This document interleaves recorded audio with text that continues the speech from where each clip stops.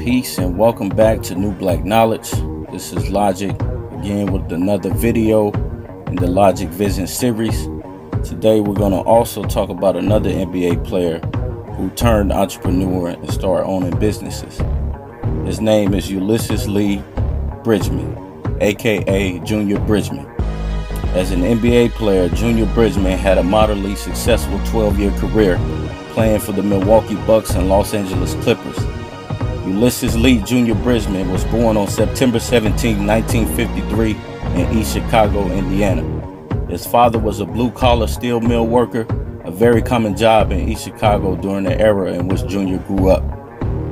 He was a member of the undefeated 29-0 1971 East Chicago Washington High School Senators basketball team that won the Indiana State High School Basketball Championship. At 6'5", Bridgeman played guard and forward during college at the University of Louisville, where he was also a member of the Alpha Phi Alpha fraternity. After obtaining his bachelor's degree, he was drafted as the 8th overall pick in the first round of the 1975 NBA draft by the Los Angeles Lakers, and as mentioned, was then immediately traded to the Milwaukee Bucks for Kareem Abdul-Jabbar. In his 12-year NBA career, 10 with Milwaukee, 2 with the Clippers, Bridgeman was mostly a sixth man. For 9 consecutive seasons, he averaged double figures in scoring. He holds the Milwaukee franchise record for the number of games played at 711, though he only started in 105 of those games. Bridgeman was a good basketball player, solid and steady. His professional career lasted from 1975 to 1987, in the era just before players were paid crazy amounts of money.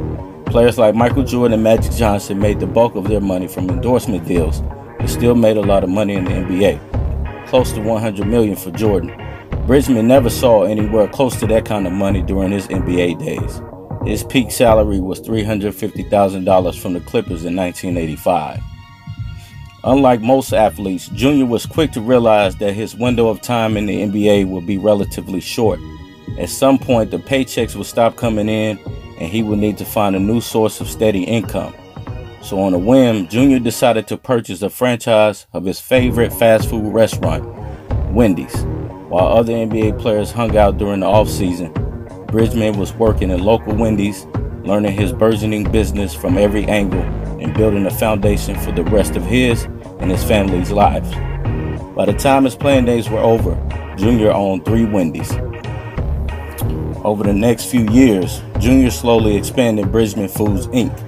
3 locations grew to 6, 6 grew to 10, 10 grew to 20, and so on. Business boomed thanks largely to Junior's highly dedicated work ethic. Instead of sitting back and collecting checks from a beach in the Bahamas, Junior was frequently seen behind the counters working at his own restaurants. After nearly 25 years in business, Bridgeman Foods, Inc. operates more than 160 Wendy's and more than 120 Chili's franchises. Bridgeman employs over 11,000 people and has annual revenues in excess of $530 million.